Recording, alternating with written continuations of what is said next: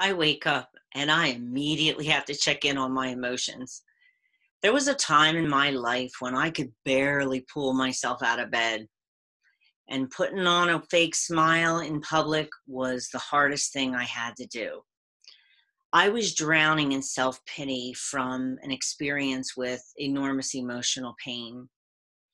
But the good news is that I came to understand that my emotions had a positive and significant purpose in my life and in yours. I'm Michelle, and what I'm about to reveal to you not only changed my life in many ways, but it made me feel empowered, and I learned how to create joy again in my life.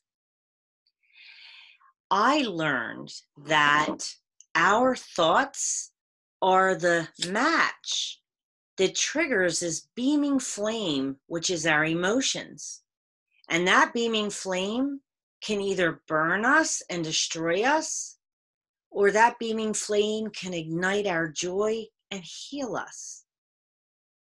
When I change my thought, I change the way I feel.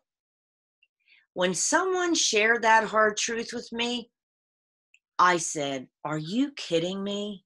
Like, I'm a woman who just experienced unthinkable trauma, and you're telling me I can change the way I feel?"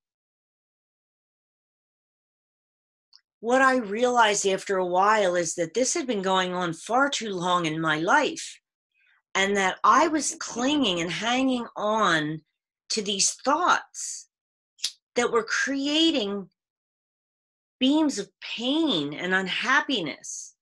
So I had to let go and exchange those because I wanted to ignite joy and happiness, not unhappiness. And I know if you're in the beginning of grief, some great loss or trauma, you're going to need time to heal. But I'm telling you that none of us have to stay stuck there and be victims of what happens to us in our life. We may not ever be the same person, but we can be victor instead of victim. Because at some point in our life, we do need to make a choice, and it is a choice whether we want to believe it or not, that we can change the way we think. Now, this beaming light is also your mentor, because a mentor doesn't do things for you. A mentor is someone who's guiding you, and that's the other purpose of your emotion. It's guiding you to look back at whatever that thought was that created how you felt.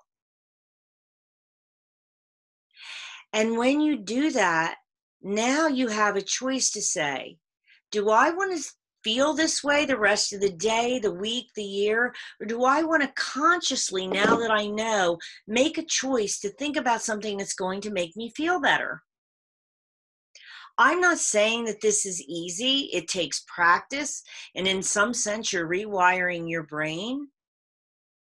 But it can empower you to think differently and to actually change your life.